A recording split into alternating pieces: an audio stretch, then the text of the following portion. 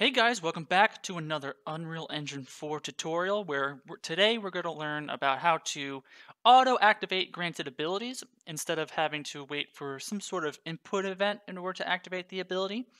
So here in front of us we have our character that we've been developing on our hero project live stream, and we have an ability that lets us sprint. And what we have also now is the ability to, when we use our sprint ability, we apply a gameplay effect, and within that gameplay effect, we grant an ability.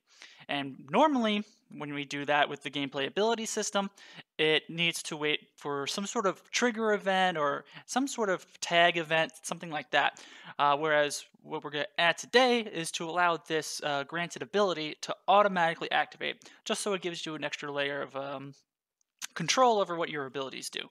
So what we're going to see here is I'm going to sprint, and in the top left corner, you're going to see a print string of saying auto activate ability, something like that. So auto activate. So that lets us know that it's working.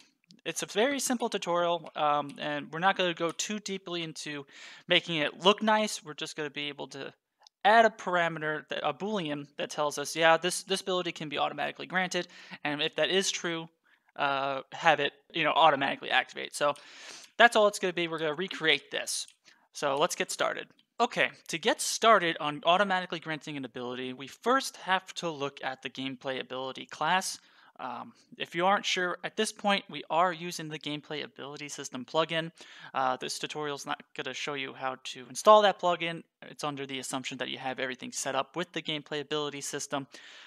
If you aren't sure how to use the gameplay ability system, how to install it, how to set everything up, there's going to be a link in the description to a really good GitHub project source with a lot of good documentation by Tratnik. So definitely check that out. But right now, we're under the assumption you're at the point where you need to know how to automatically grant an ability. So let's open up the gameplayability.h file that we have open here in front of us. And we want to look at the function OnAvatarSet. And the reason why we want to look at OnAvatarSet is because in the gameplayability.cpp for this function, there is a developer comment saying projects may want to initiate passes or do other begin play type of logic here. So basically, this function kind of serves as your begin play for your ability. So on begin play, we want to try to activate it if our certain Boolean variable is set to true. So we're going to override this function, and we're going to create a unique Boolean in our own gameplay ability inherited class, and basically say, hey, if this Boolean is true, try to activate the ability. So that's all this comes from. It's pretty straightforward, and this is very luckily for me and in our Discord server where one of our members learned how to do this and he shared it with me, and I thought I'd make a tutorial on it. I'll shout him out at the end. So let's go ahead and actually code this.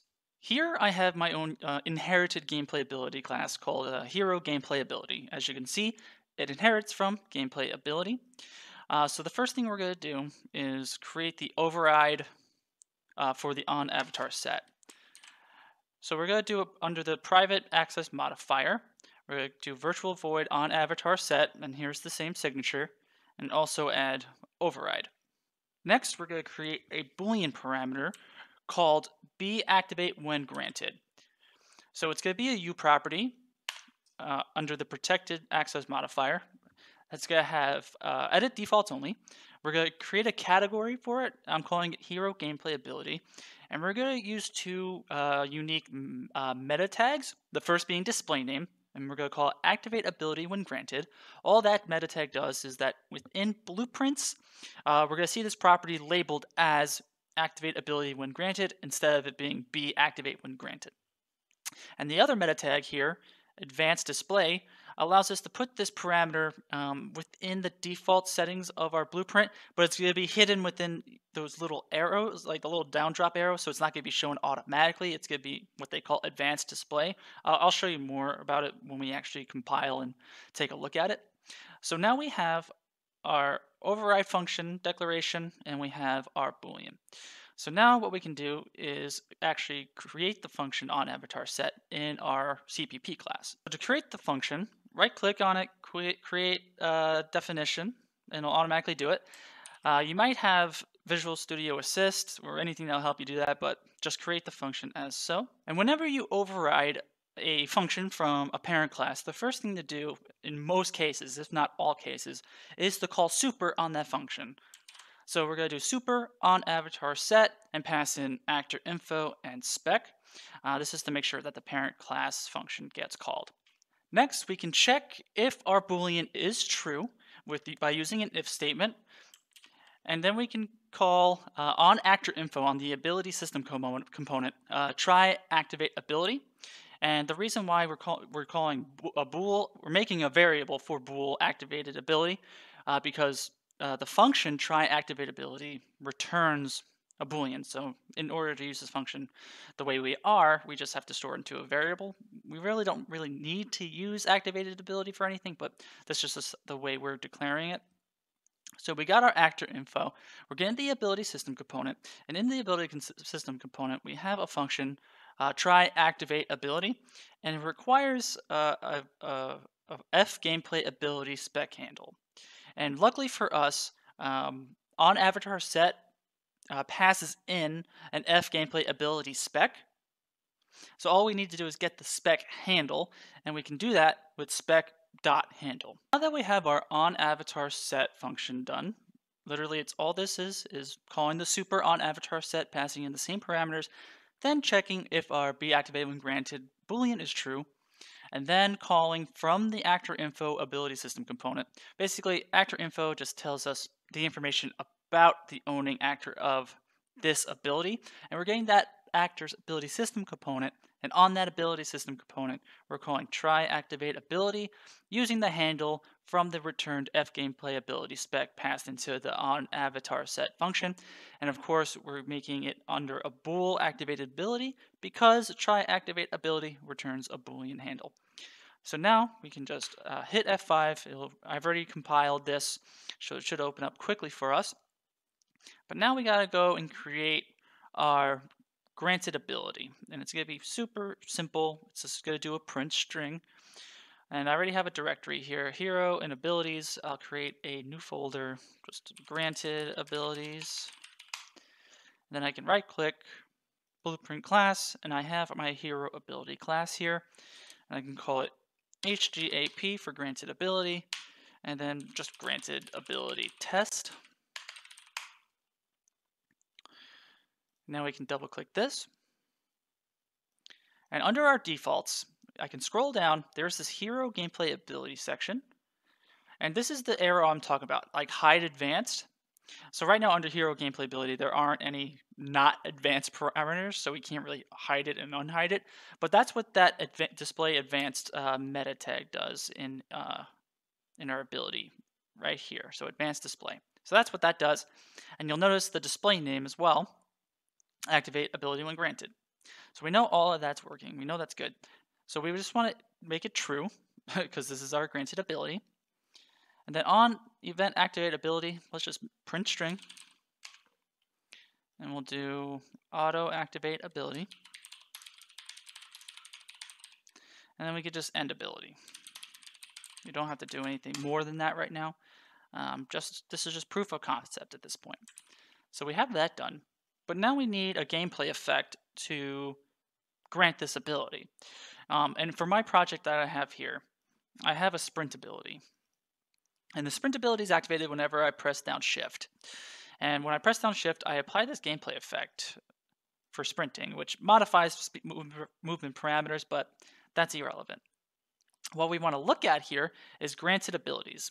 Typically, it's located at the bottom of the gameplay effect, and we can add a new one. And then under ability, we can find our granted ability. So HGAP granted ability test. We can leave everything else alone, like removal policy. We don't really need to worry about that. So now we can compile. And now, if we play, and I use shift to sprint, we see auto activate ability. And sprint, sprint, sprint, and we see it being printed. And if I go back to my granted ability, and I make it false, we won't see this print string happen.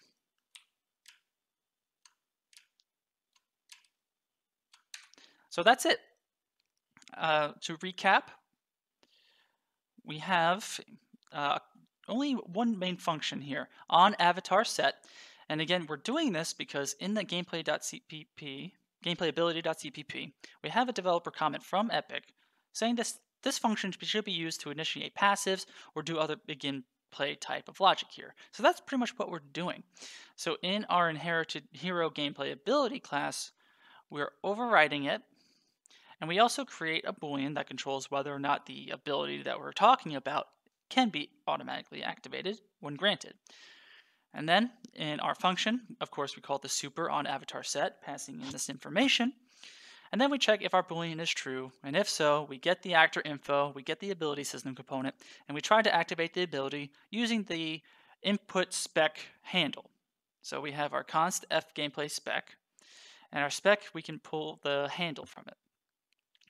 And then we create in our project, we create the ability, we set this to true for our boolean, and then in our sprinting gameplay effect, we grant this ability right here. And then when we sprint, we get that print string. So with this, you can do a couple of you can do a lot of things really. So say for example, I don't know, you unlock the ability to sprint, but you also unlock an additional ability to, I don't know, deal damage as soon as you start sprinting, right? Say you cause an explosion around your initial position when you start sprinting. You can do that with this. So you can have your sprint, and then when you use the sprint and it grants this passive ability, you grant this ability, and then you cause an explosion around you. You find the actors around you. You'll deal damage to your enemies or the environment. And that's just one example. So I hope you learned a lot. I know I did.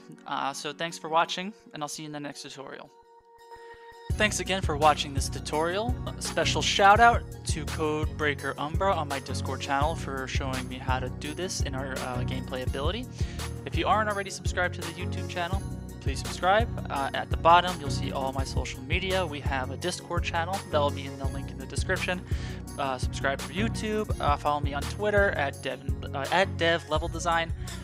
Follow me on Facebook, Devin Level Design, Instagram, Jevin's Cherries, and also follow me on Twitch for more live streams at Devin Sherry. Thanks for watching, guys, and I'll see you in the next video. Bye!